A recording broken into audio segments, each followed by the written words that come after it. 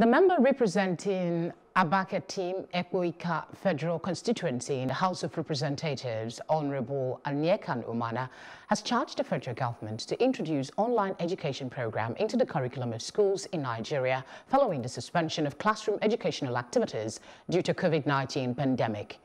In a motion of urgent public importance moved during plenary yesterday, seconded by Representative Abdulrazak Nandas and adopted by the House, Umanah stated that the effect of COVID-19 on the educational sector and the world cannot be overemphasized, and Nigeria needs to also adapt to ensure the school children are kept updated.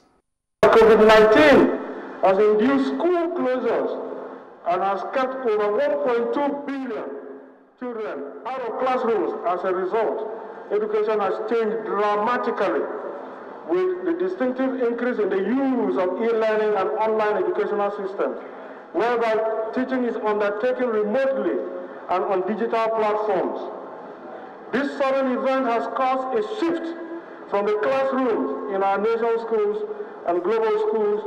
Teachers and students have been forced to adjust and adapt to the unplanned and rapid move to online teaching and learning, with no structure, particularly in our country, training and equipment, and we are faced with inadequate preparations. The e-learning approach takes time and is a gradual system of learning, particularly in the developing world.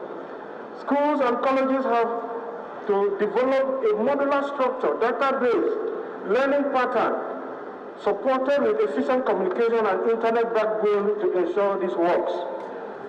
Mr. Speaker, I'm aware that the federal government, through the Ministry of Education, announced recently a free e-learning portal intended to create access to online education across the nation, as well as radio and television classrooms.